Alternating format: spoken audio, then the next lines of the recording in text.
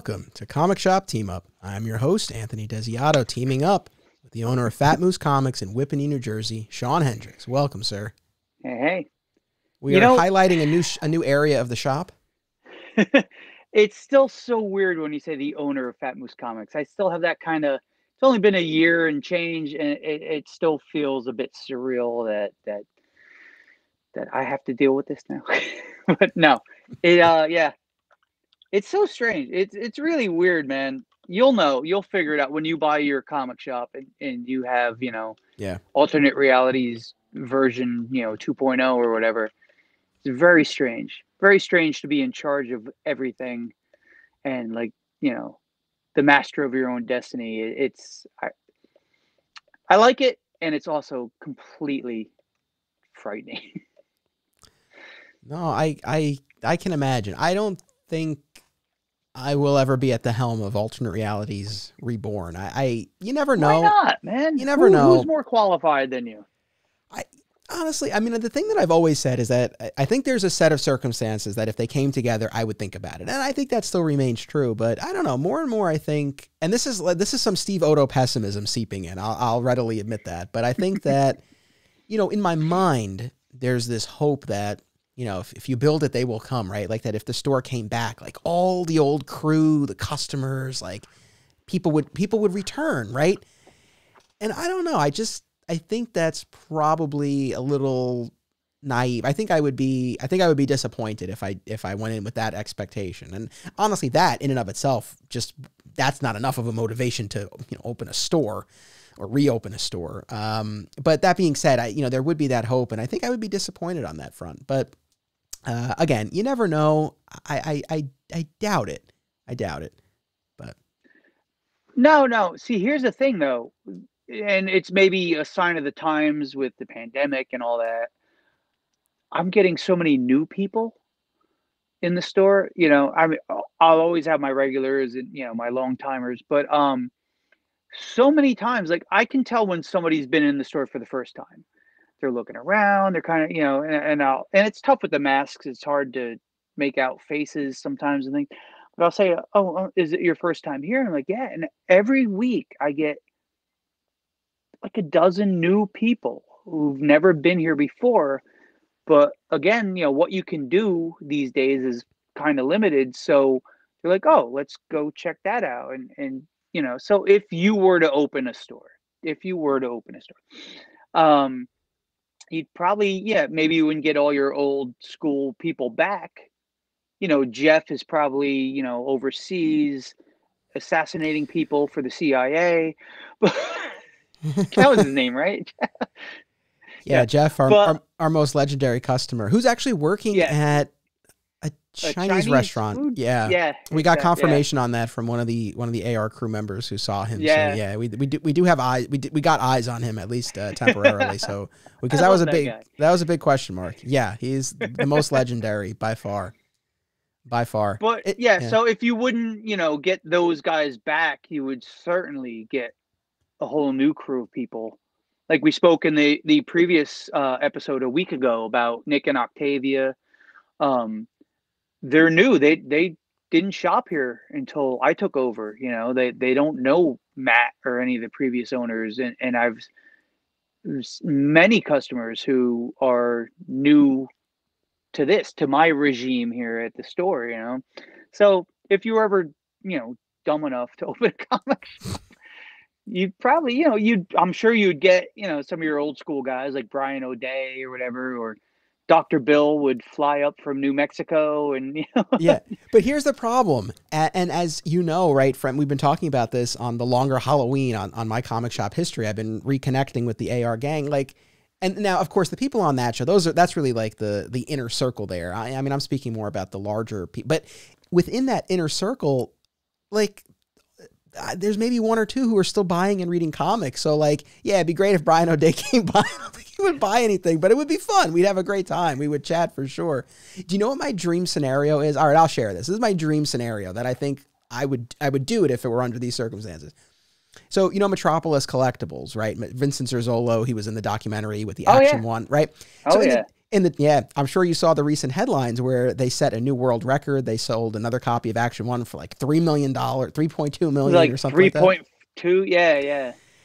And so in the documentary, in My Comic Shop Country, he's holding up an Action One that they had just sold for like 2 million something. So now we've surpassed even that.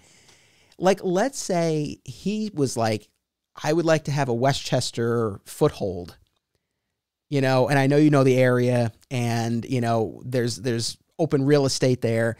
If it was like Metropolis Collectibles presents alternate realities or like something like that, and there was someone behind it, and there was money and some kind of system already set up, and I was kind of taking the lead with it, something like that. Again, I don't think that's something that would really happen, but that's sort of one of those scenarios where it's like, okay, like that actually would make sense to me. There are very few Right. other scenarios. I think the other one would be like Bill Mayo and or some of the other, like Dr. Bill Mayer. Dr. Bill Mayo, some of the others within this, like if there was sort of a coordination of efforts and a few of us kind of came together to do it, that would be about it. I definitely don't think it's something I would take on by myself.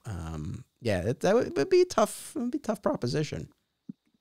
So. It's not easy. I mean, the one thing I have going in my favor, or a couple things, is one, we're in a weird spot, so the rent's pretty cheap. Two, my girlfriend Nicole makes a real living as an adult, so she can kind of cover me, when things aren't working out.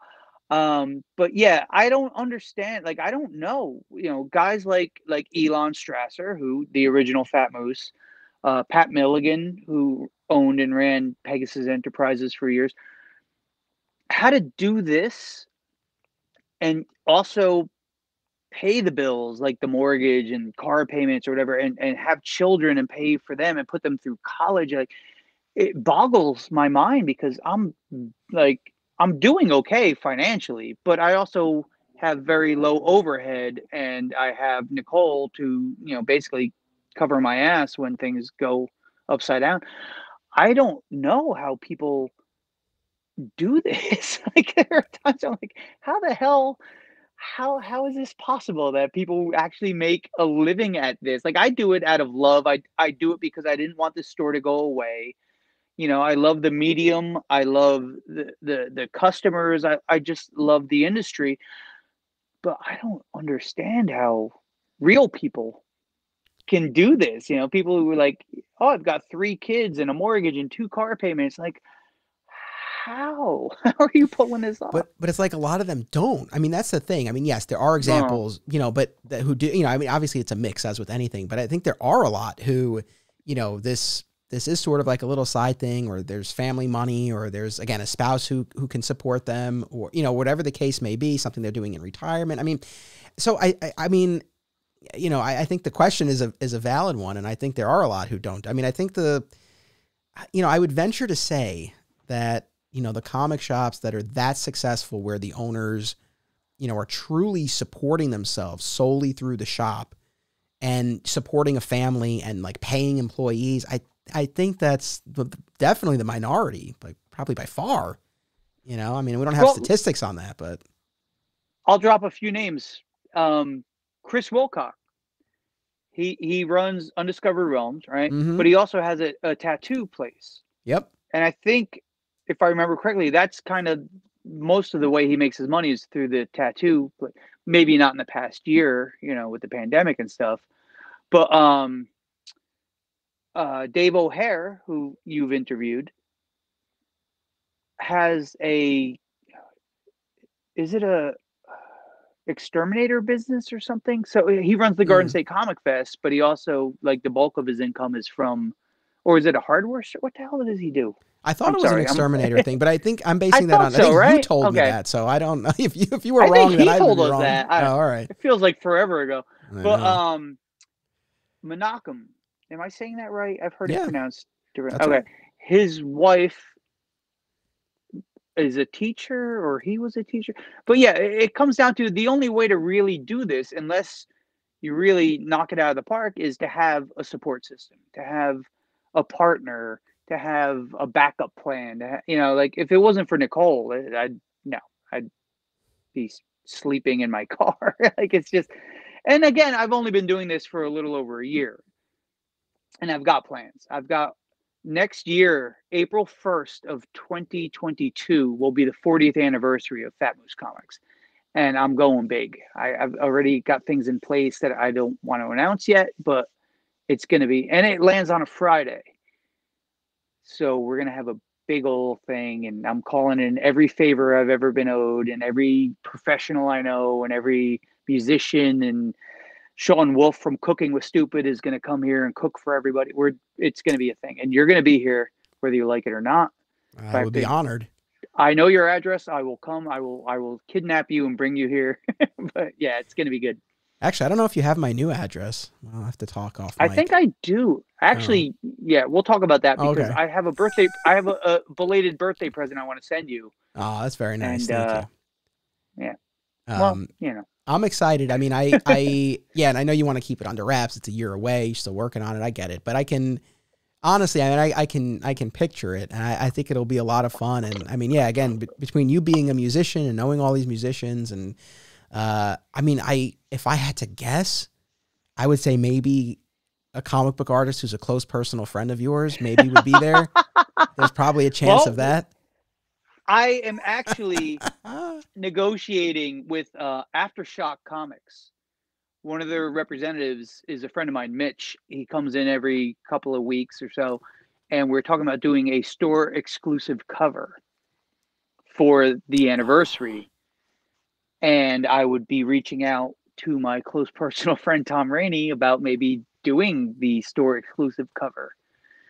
So yeah, I'm spinning a lot of plates as always. Oh, that would be so cool. That would really that would be great. No, I'm excited, and again, maybe I can talk Tom Rainey if he's into doing it, into putting a squirrel into the picture somewhere just as a hidden little tribute. Look, everything's possible. Well, I appreciate that, and if there's room for it, great. But this is the moose's moment. So if the squirrel's not there, squirrels are small. We can get a squirrel in there. That's true, but that's cool. And I mean, again, this is my own. This is not anything you've shared. I'm just speculating. But you have the lawn in front of the storefront, and then the parking lot in back. That's really kind of closed off. Not closed off, but I mean, it's out of the way. Right. If there were to be some sort of outdoor component, there seems to be space for it. If there were. Oh yeah, I want to go full on live music, barbecue. Like it's how long is someone gonna live? Like let's take advantage of this. I was basically handed this opportunity to take over this store. The store's got a huge, long history. Why not? Let's go all in on it. So, again, it's about a year away, so but I'm gonna put every ounce of myself into this thing and make it the biggest, coolest, weirdest thing it could possibly be.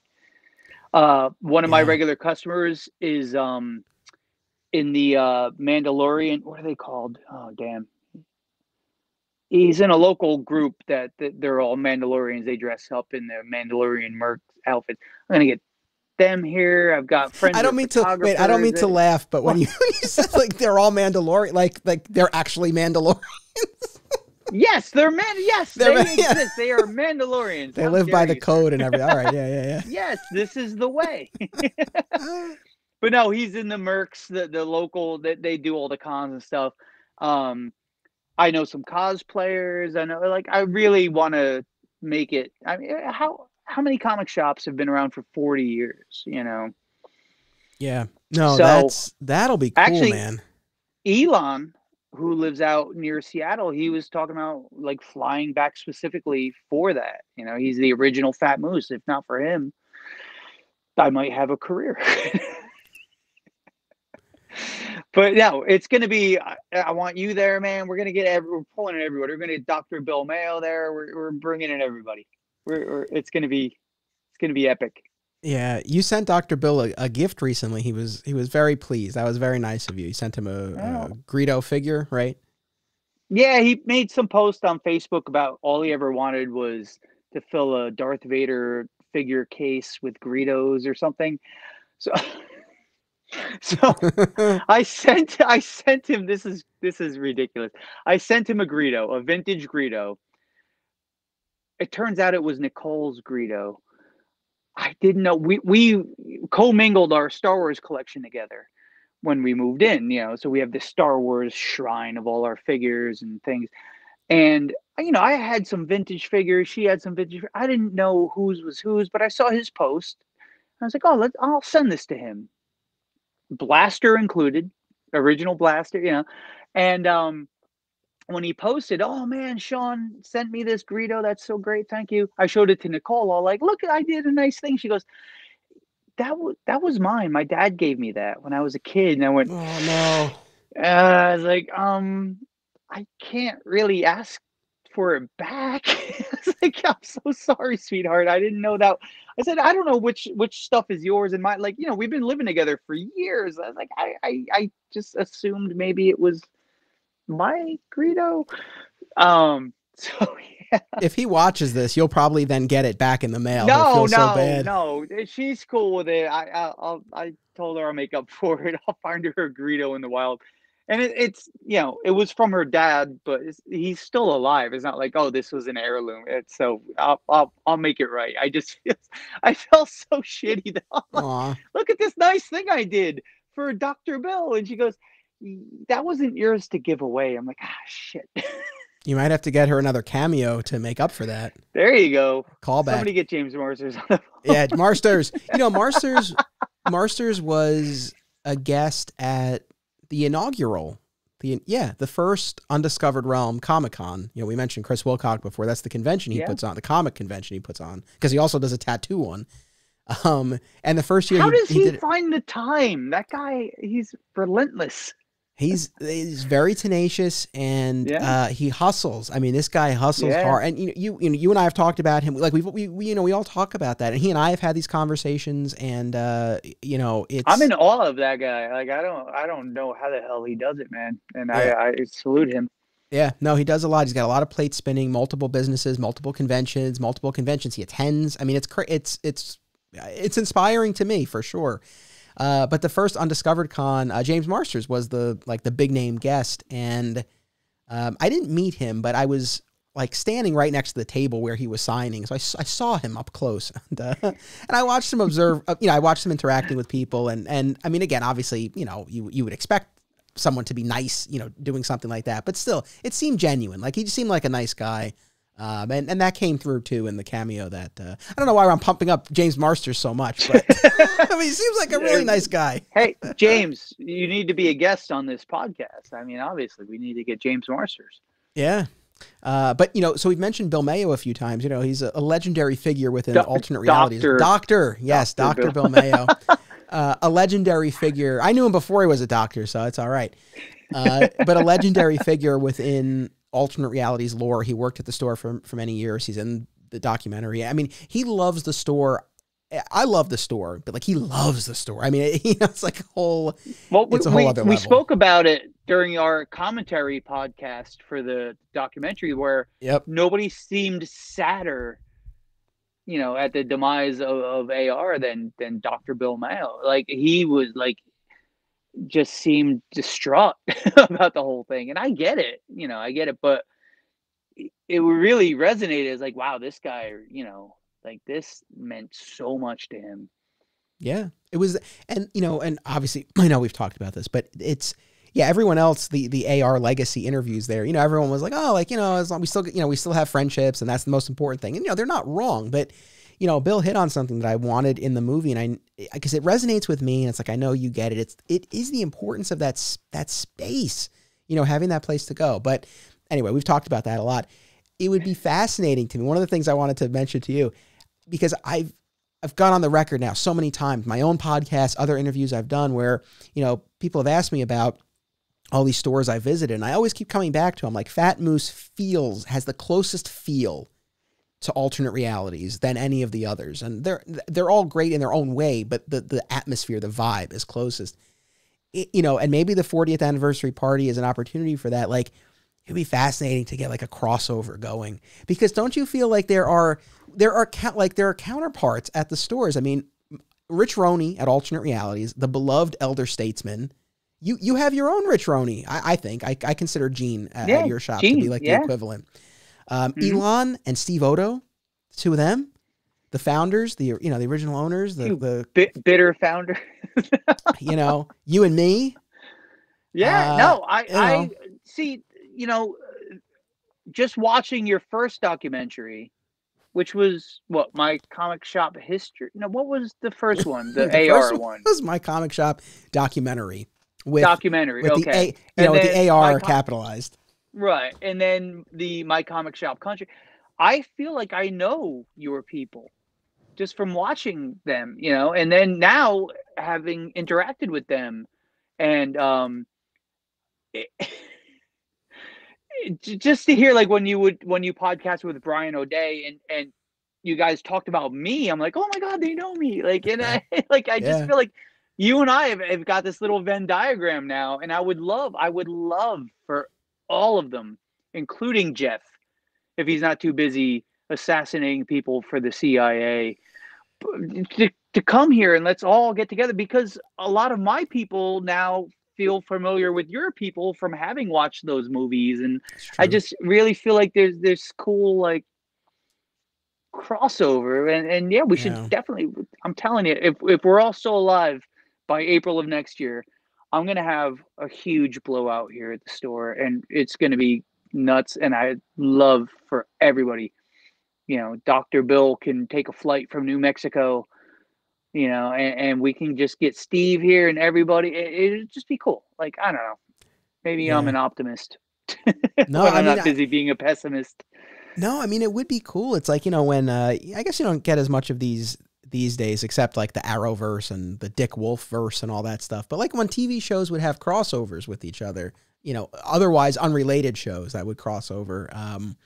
Yeah, it would be fun. I mean, obviously, like, the wheels are turning, and I'm already thinking it's like, well, we could do a podcast miniseries, and it's like we could do one with the elder statesmen, we could do one with the owners. We could I don't know if I'll go that far, but yeah, man, it will be fun. It would be really fun.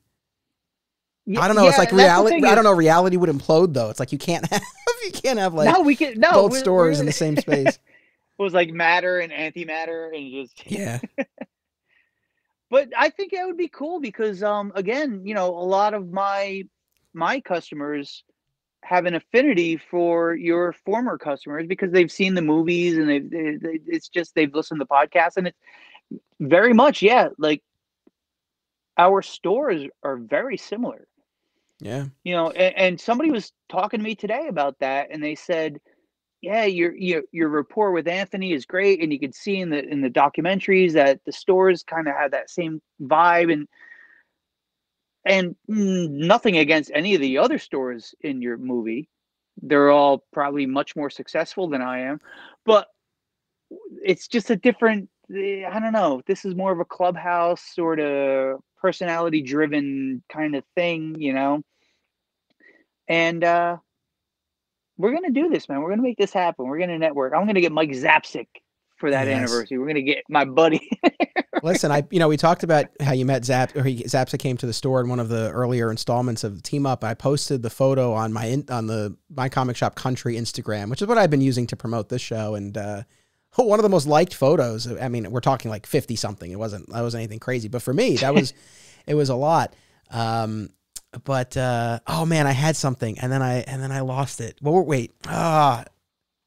Oh, well, I don't think this was exactly it, but I did want to mention, we keep talking about my first documentaries, and someone just commented on it on YouTube and said this was unexpectedly great, which overall is a compliment, but I read it as like, I went into this thinking this would be crap, but it actually was pretty good. It's like a backhanded compliment. Like, this didn't suck as much as I anticipated it. Yeah. Oh, I remember what I wanted to say. And okay, we'll be diplomatic because this is not a knock on any of the other comic shops or retailers. I don't want to generalize, and this is not a knock, but I think,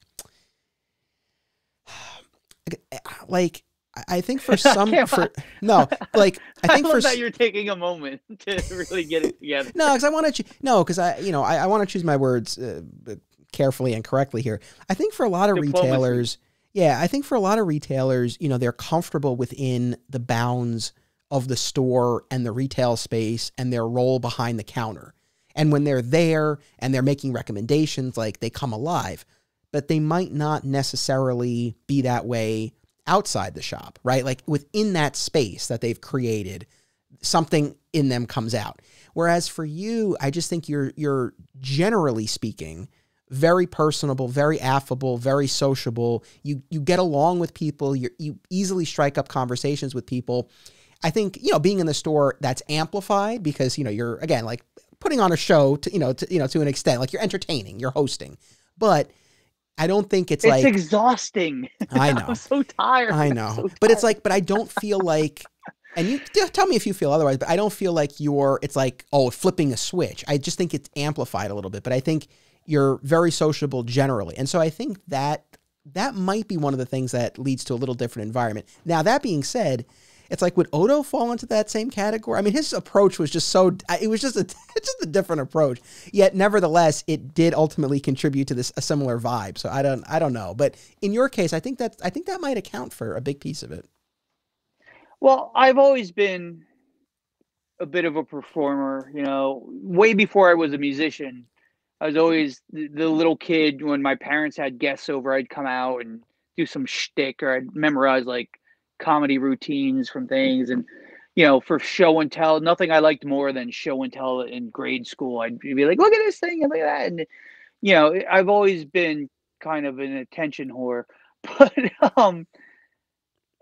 doing this, it's genuine. It's because I love comic books. It's, this has been a thing for me forever. So, yeah, sometimes you got to slap on the happy face and you're kind of right. But the thing is, my customers know I'm not bullshitting them. If I'm having a bad day, I'm in a bad mood, I had a fight with Nicole, or I got a problem with a distributor, I'll tell them flat out. They'll be like, oh, how's it going? I'm like, everything sucks right now. And I'll tell them why. But, I don't burden them with that, but I will never, lie to anybody and be like, everything's great. And, the store's on fire. And I'm like, everything's cool. Right. Like, I don't have the energy to lie.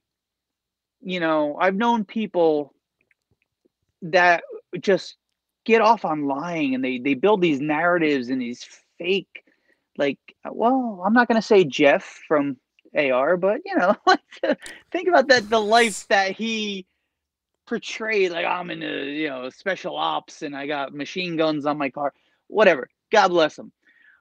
I don't have the energy for that. Like, I will not lie to anybody, because once you make a lie, now you have to follow through on that, and you have to nurture that lie. And it's like, and if you're lying to this person about that, and you're lying to another person about a different thing, now you got to keep track of who you're lying to and what the lie is. Life's too short to put up with that. Like, I'm genuine, and I'm not saying that like, oh, here's to me, I'm so genuine. It's just I'm too tired and lazy to lie or put up like some persona or a false front. Right. No, and sometimes it bites me in the ass, because I'm very much, this is who I am, and somebody comes in like, how you doing? I'm like, I'm doing terrible. It's like, but it's the truth. It's the way I do it now. That's probably one of the ways where you and Steve are actually quite similar, because Steve too would not sugarcoat anything. Though it's funny that you're like, I don't lie. Not like Jeff. I mean, the standard shouldn't be Jeff. It's like, and again, like, for anyone not familiar, Jeff was the most legendary customer at Alternate Realities, and he would come in seemingly with a story ready to tell. It would rarely take much prompting, but, what we were able to verify was that, he lived locally. He worked at TGI Fridays and had a couple, he actually worked at the deli next to Alternate Realities for a period of time. He worked at a bagel place, one town over. There were things we were able to verify, but then, he would claim to be part of this SWAT team going on undercover missions and all this stuff. And, again, very tall tales. But the thing that, and, I know I've talked about this before, but it remains so fascinating to me that, presumably, we're all working under the assumption that these were not true. And you would think if he were making up a story, it would be the most positive, story, like where he comes off great. But I mean, like numerous stories, and it's in the documentary, like where he claims that someone on his team like got sniped and they lost, so it's like there was loss and betrayal. Like there was all this stuff. And I don't know if that was just to make it more interesting for himself or for us, but it's like, you would think he would give himself all wins, but he didn't. It was, yeah, very interesting. But again, I don't think Jeff should be the standard. But the last thing I want to say before we jump for this episode is, you described yourself as an attention whore, but I think like to an extent you kind of have to be with whether it's, podcasting or independent filmmaking or a store. I mean, so many things these days, especially, but like for a comic shop, it's like, you got to get, and I know you do your own YouTube videos and stuff like that. It's like, you gotta, but right. Like you got to get yourself out there. They're very ridiculous. No, but they're fun. And your personality comes across and, it's another way to try to reach people. So I think it's, you do what you got to do. So. Yeah, I as far as attention horror, it's more just I don't know what it is. And I so much enjoy being left alone. As much as it comes across sometimes like, oh, look at me. Sometimes I just wish everybody would go the hell away. I could just like have some alone time. Yeah, and it's just not the way my world works anymore. But yeah. I always tell Nicole, like, my ideal vacation is get a hotel room for a week alone and just bring a stack of books and a couple bottles of bourbon and just not engage with anyone ever and just have a week where it's just but that's just not what my life is. And that's fine. I get it. I'm here for everybody else, Well, but of course you have to take time for yourself where and when possible. But on the note of wanting to be left alone, everybody, we'll see you next week. Until then, don't call on a Wednesday. Don't call.